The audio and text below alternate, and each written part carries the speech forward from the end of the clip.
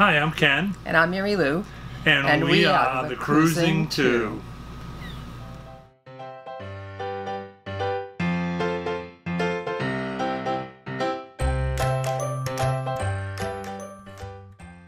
So this week's video is a little different. I'm doing a how I did it, which is not actually a how-to, but just to show you how I handle some of the issues that come up. And we hope to be doing more maintenance and repair videos in the future, as well as some other different things. If you like this video, please give it a thumbs up. If you would, please subscribe. It doesn't cost anything, it helps us out. And if you want to be notified every time a new video comes out, hit the bell icon. Thank you. Hey everybody, I'm Ken, and today we're going to change the anode rod on our camper's water heater. We have, as you may know, a fifth wheel Cedar Creek, and it has a 10-gallon Suburban hot water heater.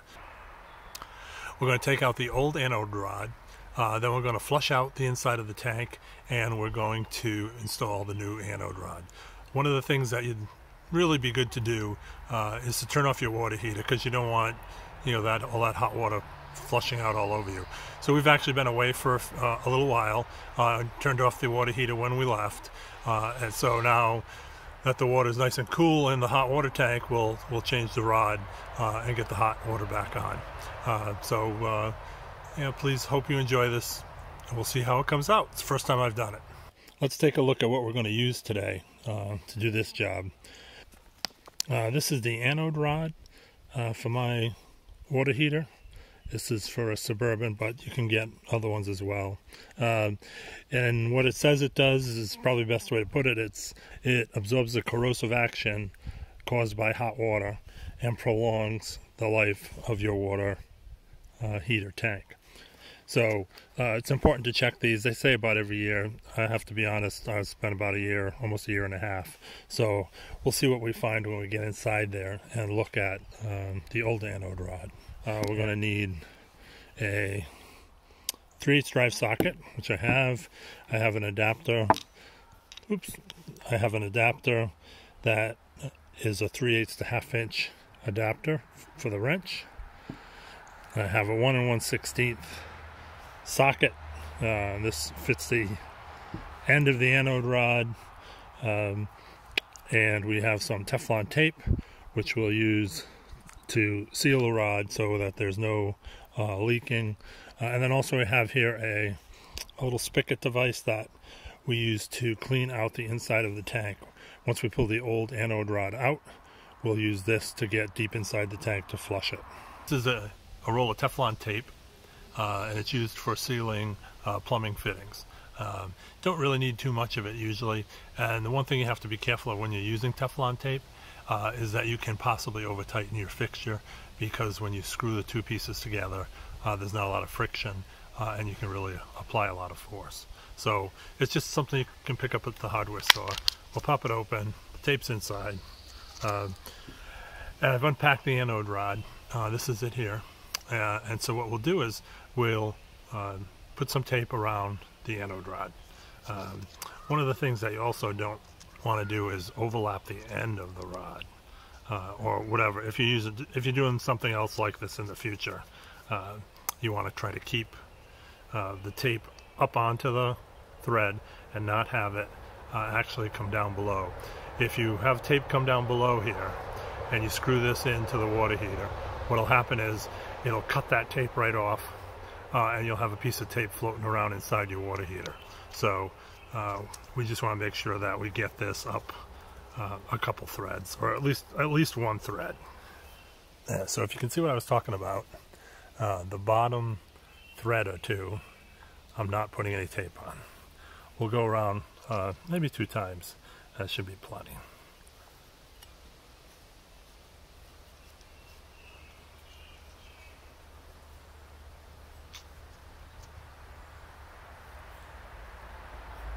That'll be good. So just tear that off. And so you can see that I've got the tape around the rod, but none down here at this very bottom thread. Again, that's pretty important, especially if you're working on some other system where the plumbing may not be quite as large as this. You really don't want little pieces of Teflon tape floating around in your plumbing.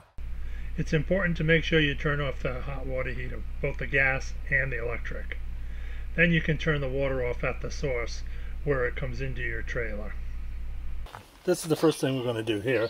This is the cover to the water heater.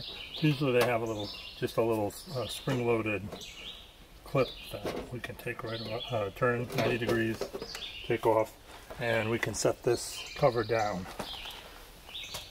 All right. On this particular heater, there is an on-off switch here. This is for the electric, because the heater runs both on gas and electric. This is for the electric. It's been off for a while, so the tank should have cooled down. And this is a pressure relief valve. So if there's any pressure in the system, I've shut the water off, but generally speaking, you're going to get some pressure. They hold pressure pretty well.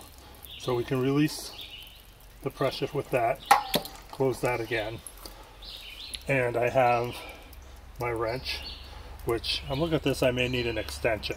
Let's see. I think actually I'll go get that extension now and save a lot of headaches. I'm back with the extension. I'm going to put that right on the wrench and onto my adapter with the 1 1/16. I'll make sure we're turning in the right direction. Right down here is the anode rod, the old one that's in there, and you can certainly see the Teflon tape that they used before. So let's take that out.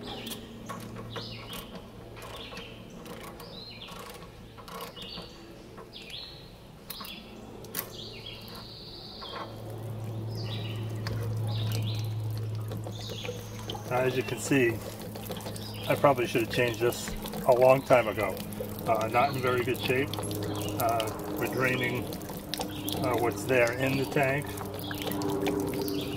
You can see what a new one looks like.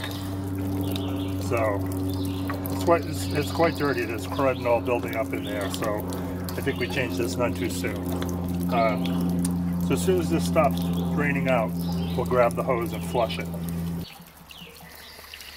If we open the relief valve, it'll drain a lot quicker because air is getting in there to flush it with. I mean, this water's coming out fairly clean now, so it doesn't look too bad. But the bottom of the tank could still be fairly dirty. Like these pressure relief valves will stay open. All right, looks like we're coming to the end of that. Let me grab the hose and we'll clean her out. Okay, we saw this before at the beginning. It's got a little valve here, just like any kind of shut-off. And you can see when we turn the valve, we get pretty powerful spray. So this is still draining. It's quite a lot in there. I guess the 10 gallons is a good sized tank. The other thing we got to remember to do is when we do change the anode and we do open this up, we're introducing a lot of air back into the system. So before we turn the heat back onto it, we definitely need to go inside, open up all your hot water faucets, let them run for a while until they stop spurting and coughing and bubbling. I'll give it a shot, see.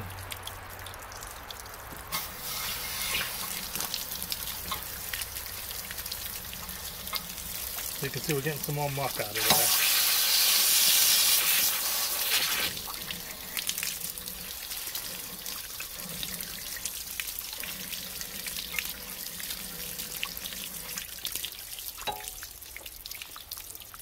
Do that a couple times, let the water drain a little more again.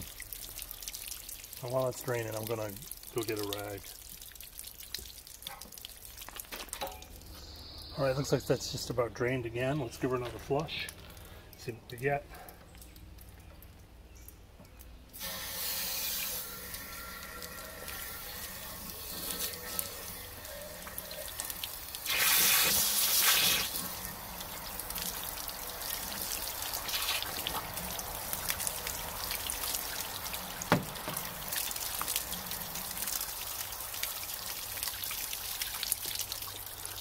That seems to be running pretty clean. I don't really see any more. Whoa, what was that? I was going to say I don't see much coming out, but that looked like a piece of Teflon or something.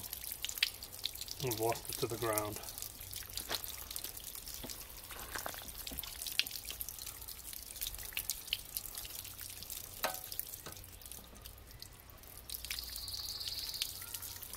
So all of these parts to do this job are relatively inexpensive.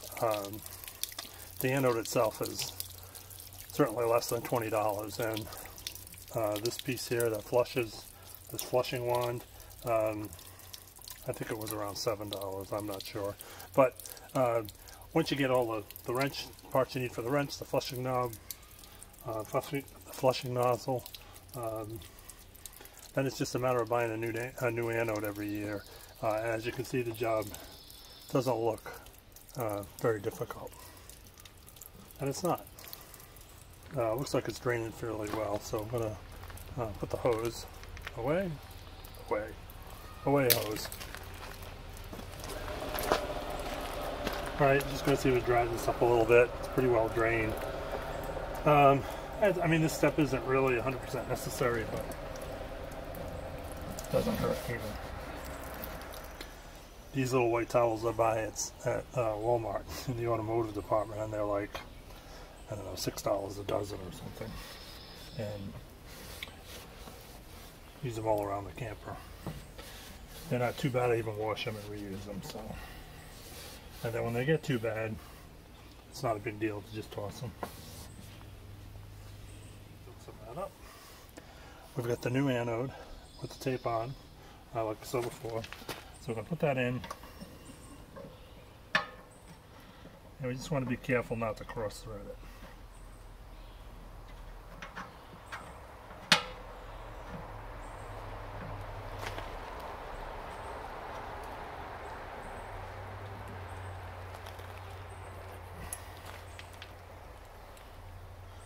Flip our wrench here to tighten.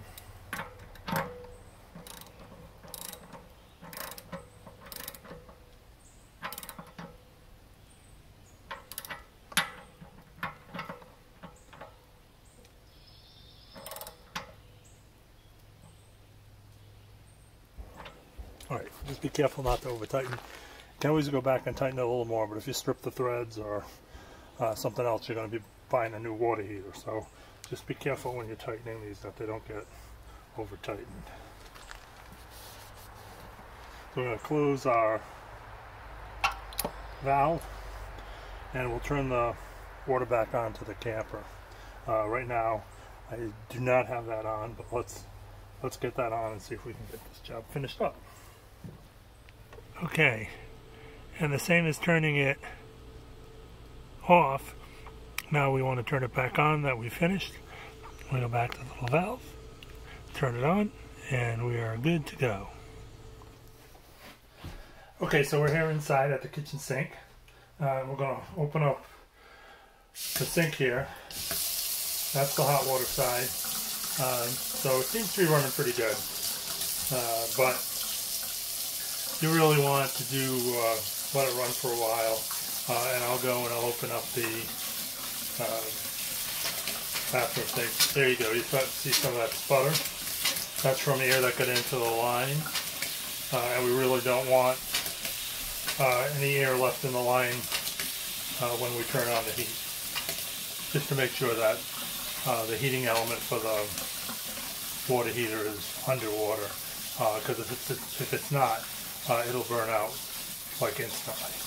So that's one big mistake a lot of people make when they're new or just starting out, is to turn the water heater on before they make sure the water heater is filled with water. Run some cold too.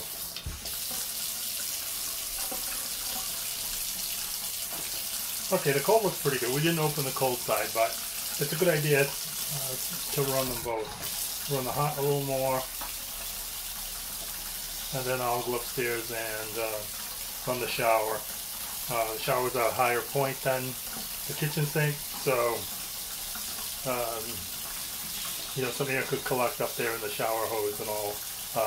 Where this might run pretty steady, up there might still be spitting. So So let me go do that, and we'll close this off for now. So here we are in the bathroom. I'm going to turn on the hot water, and we'll let the shower run for a bit.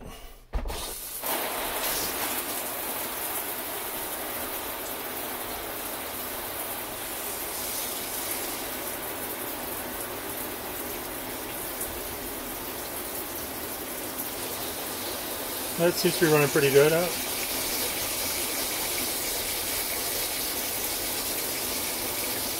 Not sure if you can hear it at the moment, but it seems to be sputtering a little bit.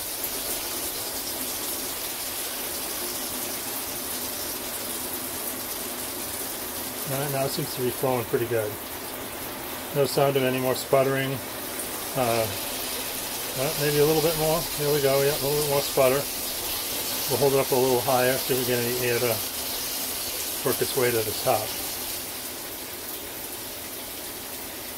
If it runs pretty steady for about a minute or so, I think that's good for me. Of course, you may feel more comfortable doing it a little longer, but yeah, we don't have to watch it the whole time. Okay, I think we're good. I'm just going to turn that off. I'll run the cold for a minute or two. Well, the cold's running now and it seems fine. So we're turned off, and that's it. Let's go back outside and button up. Okay, so we're back outside, and we're looking pretty good. All wiped up, almost dry. So right down here, which I believe you can see, is the on-off switch for the electric to heat the water heater. And I'm going to turn that on, but it's a little bit counterintuitive to me because normally on light switches or something like that, up is on and down is off, but here you can see it's marked with the icons for on and off, and down is on. So we turn that back on and it should start heating our water, and hopefully in a couple hours we'll have some hot water. I just pulled the camera back a little bit so we can see this a little better. Here's the cover again. And there are two holes in the bottom, here and there, and two pins here and here. So what we need to do is to line up those two pins with those two holes. It's pretty simple. Alright, we got that. And then this little tab here, this goes through this slot. So we just put that through the slot, turn the tab, bend it down, and we're all set. That's basically changing an anode rod. And after seeing mine, I would say I'm not going to wait a year and a half to change it again. We'll change it in a year. Well, that's it for changing the water heater anode. I hope you enjoyed the video. If you did, please give us a thumbs up, and please subscribe. It doesn't cost anything. And if you'd like to be notified whenever we post a new video, please hit the bell icon. So, as we always say, have an awesome day, because we are. Bye.